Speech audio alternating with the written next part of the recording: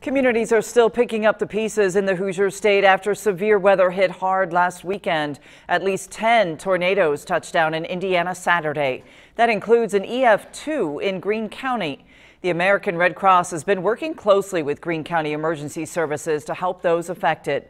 They set up a shelter at a local fire station over the weekend. Today, they say they spent the day passing out supplies to about 60 people in the area. Volunteers say they helped about 100 yesterday. But most of it is in the Lawrence Hollow Trailer Park. It's where a lot of the folks, they still don't have electricity, so we are making sure they get fed, got food and water. It's pretty devastating.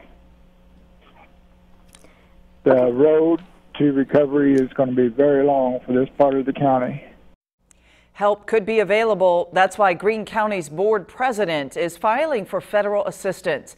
But before that can happen, you need to report your damage. You can access that form on our website, WTHI-TV.com, or at the Bloomfield Eastern Public Library.